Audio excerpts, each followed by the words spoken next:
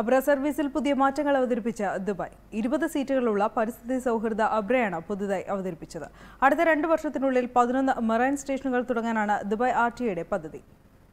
പരമ്പരാഗത രൂപം നിലനിർത്തി എന്നാൽ ആധുനിക സൗകര്യങ്ങളും ഉൾപ്പെടുത്തിയ ഹൈബ്രിഡ് അബ്രയാണ് ദുബായിയുടെ ജലയാന സർവീസുകളിൽ ഏറ്റവും പുതിയത്. വെറും 2 ദിർഹമാണ് ഹൈബ്രിഡ് അബ്രകൾ ഓരോ യാത്രയ്ക്കും ഈടാക്കുക.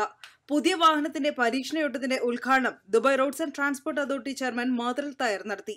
പരീക്ഷണാർത്ഥം അൽസീഫ് അൽ ഗുബൈബ സർവീസാകും അബ്ര ആദ്യം നടത്തുക.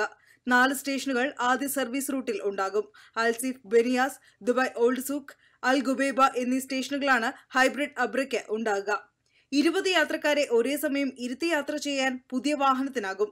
20 kV ഇലക്ട്രിക് മോട്ടോർ ഉപയോഗിച്ചാണ് അബ്ര ചലിക്കുക. ഭാരം കുറവുള്ളതും 26 ലെഡ് ക്രിസ്റ്റൽ ബാറ്ററികൾ ഉള്ളതുമാണ് ഹൈബ്രിഡ് അബ്രകൾ. സോളാർ ഊർജ്ജം ഉപയോഗപ്പെടുത്തുന്നവ കൂടിയാണ് ഇവ. കാർബൺ പുറന്തള്ളൽ കുറയ്ക്കുന്ന പരിസ്ഥിതി സൗഹൃദ അബ്രകളാണ് ആർടിഐ തങ്ങളുടെ ശ്രേണിയിലേക്ക് ചേർക്കുന്നത്.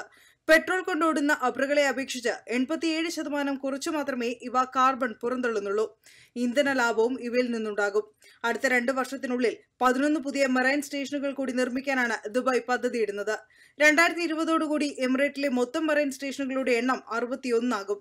എമിറേറ്റിലെ ഹരിത പദ്ധതികളുടെ പട്ടികയിലാണ് ആർടിഐ ഹൈബ്രിഡ് അബ്രകളെ കൂടി ഉൾപ്പെടുത്തുന്നത്. ദുബായ് ഭരണാധികാരി ഷെയ്ഖ് മുഹമ്മദ് ബിൻ റാഷിദ് അൽ മക്തൂമിന്റെ വിഷൻ 2021ന്റെ ഭാഗമായി കൂടിയാണ് ആർടിഐയുടെ പുതിയ നീക്കം. NTV, Dubai.